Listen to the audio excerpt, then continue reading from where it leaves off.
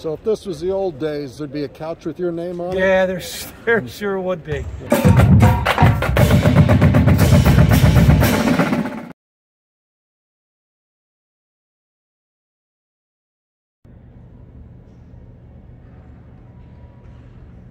How to look for things in basketball, and that's the thing that's I've become most noted for. But I've been a skills development coach since I've been in college and out of college. I've been doing it with a lot of great players. I'm a huge believer in footwork in the lane. I've done it with post players and guards, trying to attack the up foot off the dribble, and post players trying to go attack their feet. And you know, the most noteworthy thing people are aware of with me now is shooting.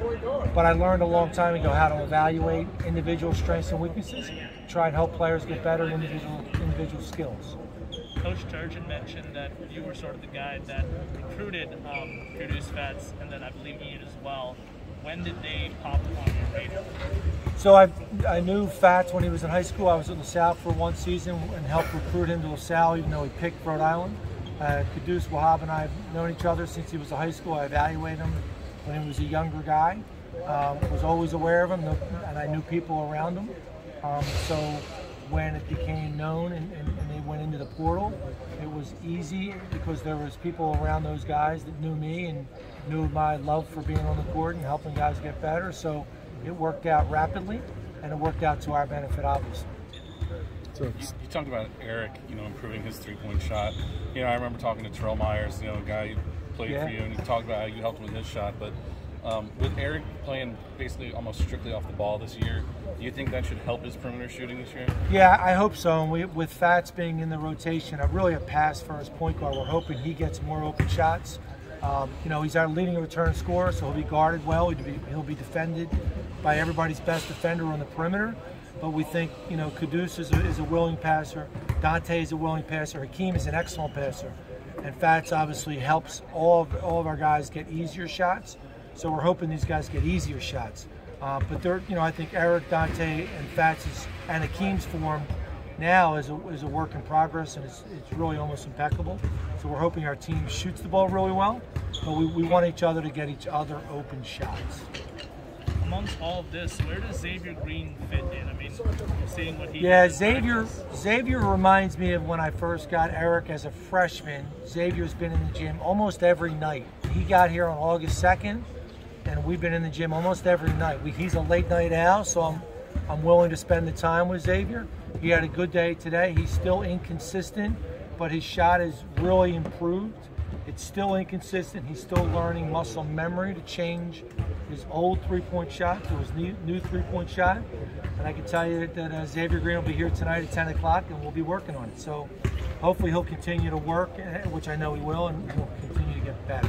What specific mechanical adjustments did you make with Hakeem? So Hakeem was a two-handed set shooter. So because he was always tall, he would shoot the ball with two hands, and he didn't elevate because he's always been long, so he didn't have to elevate. So we've gotten him to become a one-handed shooter. So his left hand, his guide hand, was always with his right hand, so he would extend both arms. So Hakeem, we've worked a lot on getting his left hand, his guide hand off the ball, getting him up in the air a little bit to create upward mobility and strength. Some of the same things I'm actually working with Xavier, but very different than Dante, Eric, and Fats. So everybody's a little bit unique. Coach, how many hours a day do you spend here? So I love being in the gym, but I'm not in the gym as much as I would like to per NCAA rules. But when guys want to be in the gym, we have managers and grad assistants that take what I'm teaching guys. So I'll take our GAs and our managers, and I'll say, when you go on the court with, for instance, Xavier, he needs to be working on one or two things. These are the two things. Let's get a lot of shots, get a lot of repetition in, and let's make sure he's getting better at one or two things when they're shooting the ball. So if this was the old days, there'd be a couch with your name on it? Yeah, there sure would be. Yeah. And I love being in the gym. The guys know I like being in the gym. But we've got a bunch of guys that love being in the gym. We've got a lot of managers here. So they've watched me in the fall work with guys individually, and they know exactly what I'm looking for.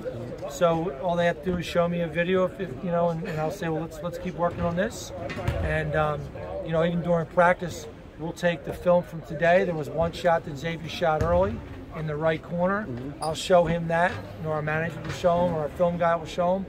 In this shot, your form was like your old shot. So through film work with our film coach, Brent, and our managers, our GA, there's a lot of helping hands with our players.